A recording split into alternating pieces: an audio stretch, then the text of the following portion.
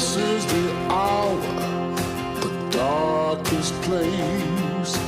Dante's Inferno, the devil's maze. It's a good world. Good world. You just gotta ask yourself one question. Are you feeling lubricated, punk?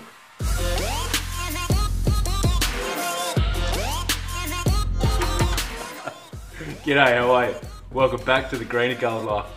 Alright, so today we're going to do the basic service and a little bit of annual maintenance that I like to do on the Scotty B today. Mate, the Briggs & Stratton hasn't let me down. Starts first pull and just keeps chugging, mate. Excellent unit. Alright, so we're going to take care of the oil, air filter, spark plug. They're the main components to our engine that we're going to take care of. Plus a little bit of extra lubrication for the thrust pad and the chain on the inside. Alright, let's get to it, eh? Alrighty, so the first thing I like to do is actually take the chains off and let it soak while I'm doing the rest of the service for about half an hour or so. So we'll get that underway.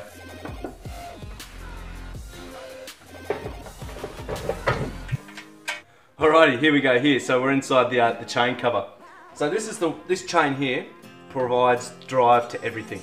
So when we engage our clutch here, it starts spinning this shaft here on top, which then it turns this top chain here. So, it's not until we pull the clutch, the drive chain down here is engaged because there's a cork inside this one that then gets mashed together, which then provides drive to our drums. I'm going to pull these chains off and soak them in fuel for half an hour while I service the rest of the engine. Let's get to it, eh?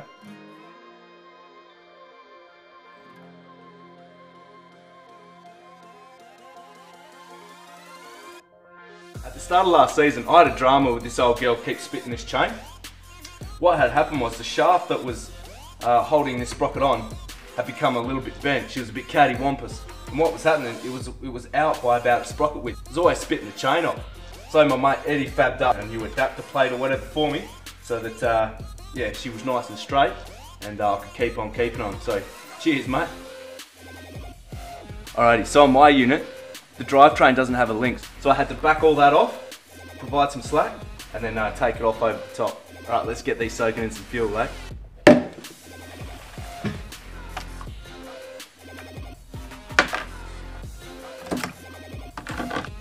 Alrighty, much like our other small engine service, I'm going to start off by removing the spark plug. If you missed my other small engine basic service, I'll link it in the description or put it in a card here somewhere. Go and check that one out. But basically we're going to remove the spark plug lead so that if it somehow miraculously fires up, we're not going to lose a finger to something, I don't know. So just unplug this one, eh?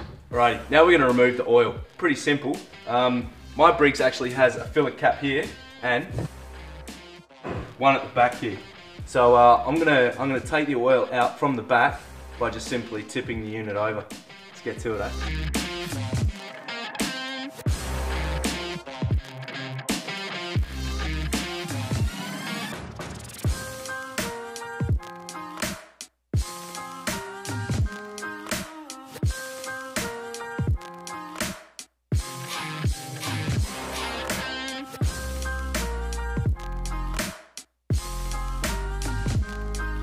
Alright, let's get some new oil back in this unit here. So I like to do that right away so I don't forget and she seizes up on me or spits a leg out of bed or I don't know what they do when they run out of oil. But yeah, let's do that, eh? Make sure you clean up all the gunk that's around it so that way we're not inadvertently letting that sort of migrate into the engine and then causing all sorts of chaos. So I've got some SAE 30. That's, you know, general rule of thumb is for any small engine like this, you know, you're normally using an SAE 30. I say generally, not all of them will, I'm sure, but you know, it's a safe bet. But you know, just consult your manufacturer's specifications, all of that sort of stuff for the type of lubricant, tensions, capacities, any of that sort of stuff.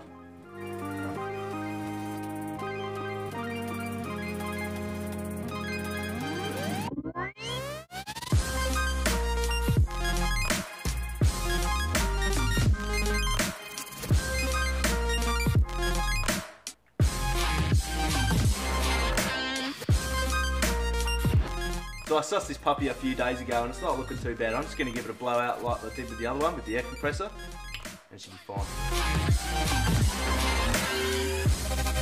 Oh!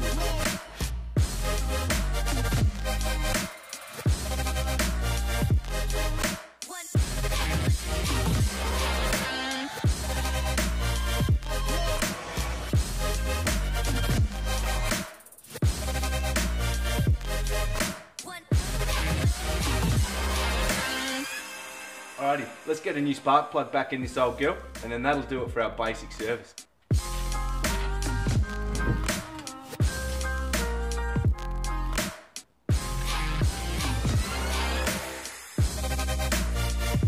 Because these are an aluminium head, they're very susceptible to damage, so cross-threading or cracking, anything like that. Once we've done that, she's cactus.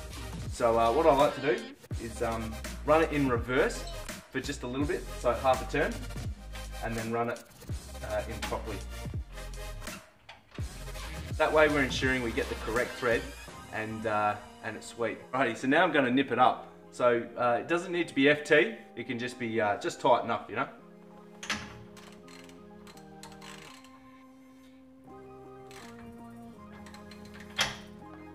Alrighty, let's go and see how our chains are doing, eh? Alrighty, so we've got a bit of gunk there. It's not looking too bad though.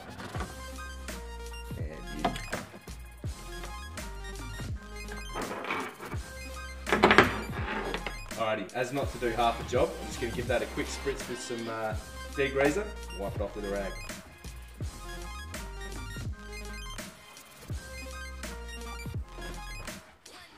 You may have noticed that I didn't get too fussy about which chain came off or where.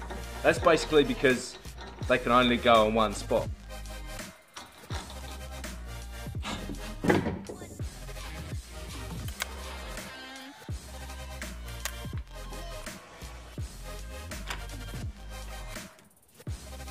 Alright, so now we're going to provide tension back on our chains. To do that, we're going to adjust this bar here. By adjusting it up that direction, we're going to provide tension to this chain here. And by pushing this bar back in this direction, we're going to provide tension to this chain. And we're going to do that simultaneously.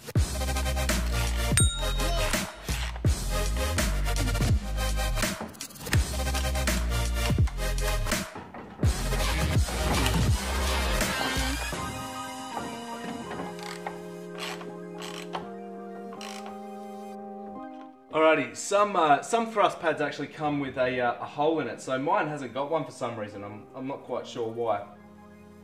Maybe it's a special nylon that's resistant to friction. Prob's not. But yeah, so I don't really need to oil that, but there are oil lubricating points here and here. So let's get some oil in there. Right?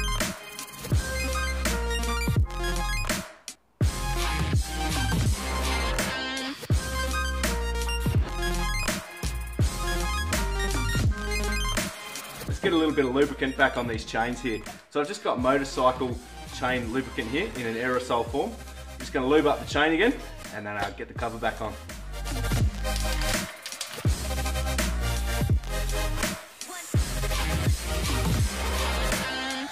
Alrighty, we're all done with our yearly maintenance. Well, mostly. We still got to sharpen the reel and bed knife.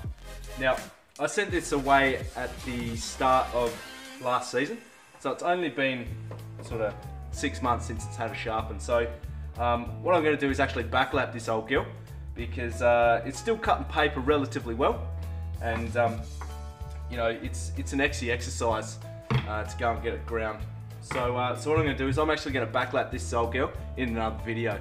So stick around for that one. If you enjoyed the video, please give it a like. Next week we'll be tackling my John Deere, the Righto Ill. We've got to give it a basic service as well and level the mowing deck. So that should be a great video. And consider subscribing to the channel for more lawn and garden content. You can also follow us on Facebook at The Green and Gold Life. You know, we're over there announcing videos and a little bit of garden banter, so get over there for a look, eh? If you're looking for a sweet playlist to get some of your shed tasks done, I've got a playlist on Spotify. I'll link that in the description below. Alright, all I gotta do now is give this old hurdy-gurdy a spit polish. Alright, I'll chat you on.